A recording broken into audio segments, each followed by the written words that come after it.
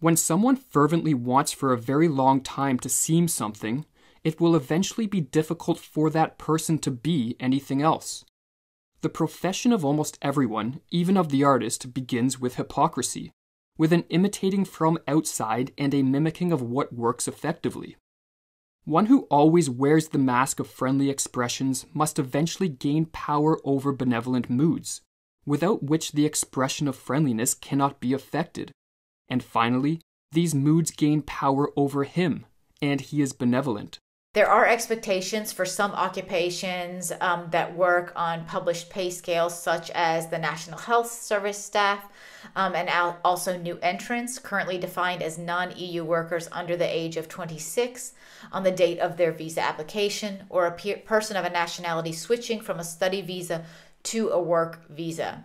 So changes to the skill and salary threshold follow the max recommendations to lower the skill thresholds from graduate level jobs to those requiring A-level or an equivalent education.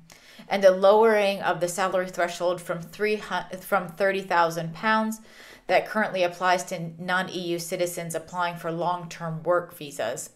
EU citizens coming to the UK to join British citizens or settled people will need to meet the same requirements as applied to the non-EU citizens, including a minimum 18,600 minimum income requirement. So there have definitely been some changes now for EU citizens going forward for living and working in the UK. It is a genocidal doctrine. That is its intention.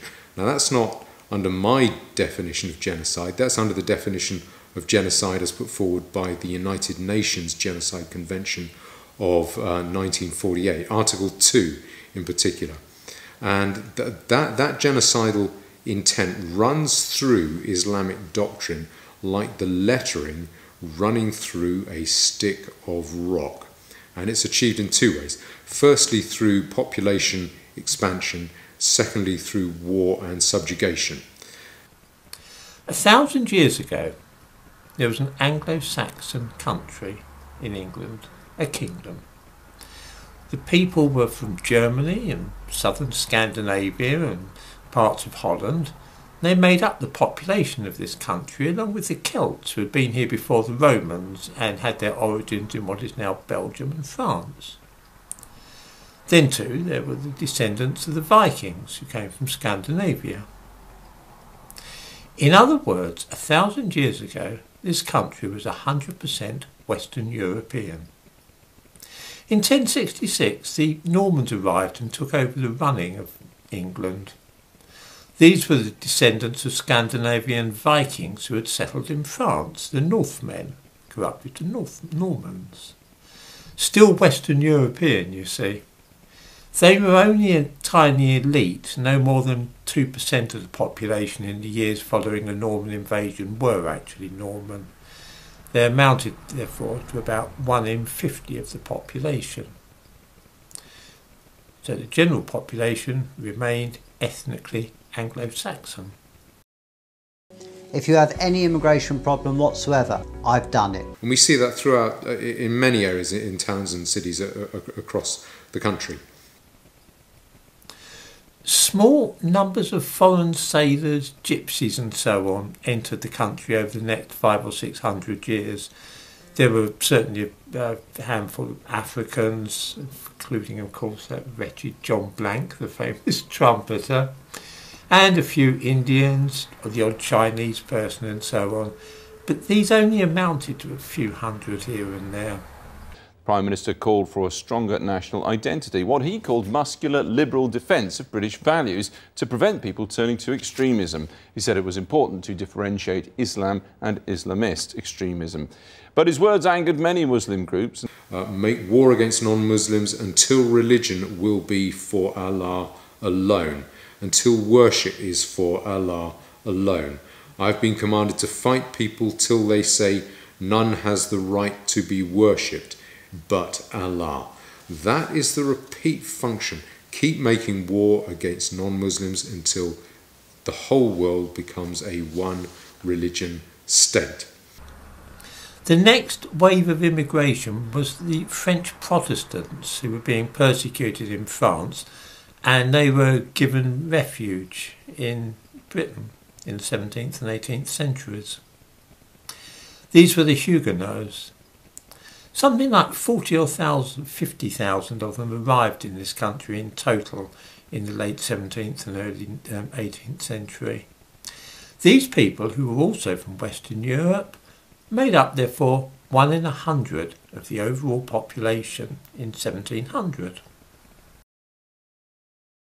Now, one other thing I want to cover before wrapping up is the new situation with Hong Kong.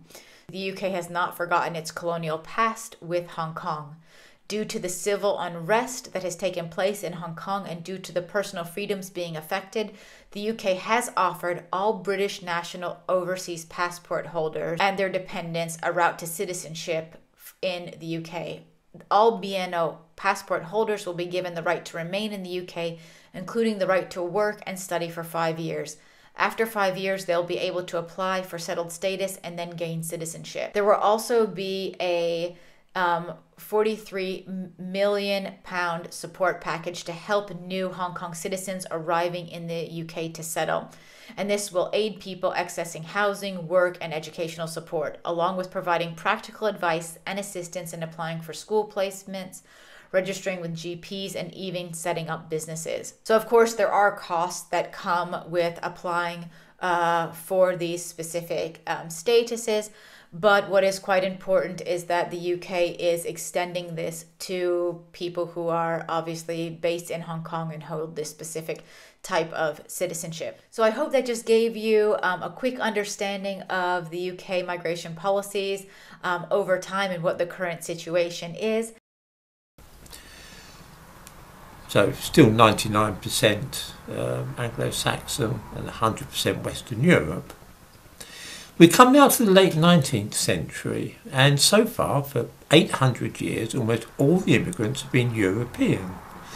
There were a few thousand Lascars, who are sailors from South India, mainly Siletis from what is now Bangladesh, during the 19th century, but these people were mainly confined to docklands, and it was a changing population. They didn't live as a permanent community.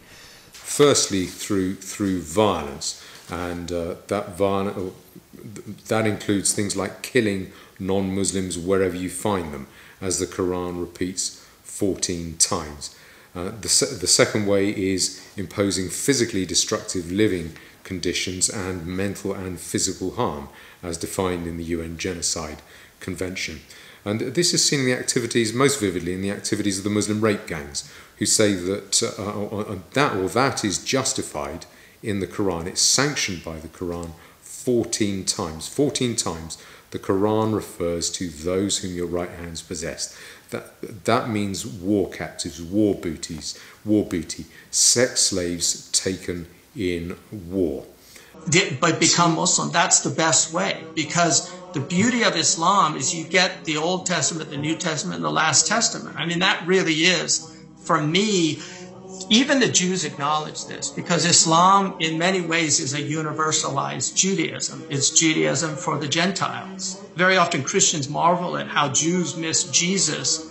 Muslims also marvel at how Christians and Jews miss Muhammad. Although, to be fair to the Jews, they do acknowledge the Prophet as a providential force, and they do acknowledge him as a Noahidic messenger preparing the way for the coming of the Messiah. And certainly the great father of Orientalism, Ignaz Goldziher, he actually said that he felt that Islam was the only religion that somebody of a philosophical bent could actually accept.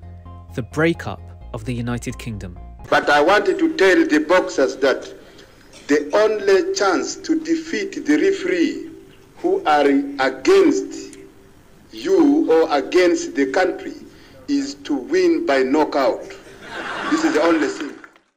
I honestly can't see what ethnicity has to do with this. And I'm getting a little ticked off with people coming to live in Britain and not being the slightest bit grateful or even showing any desire to fit in with our way of life.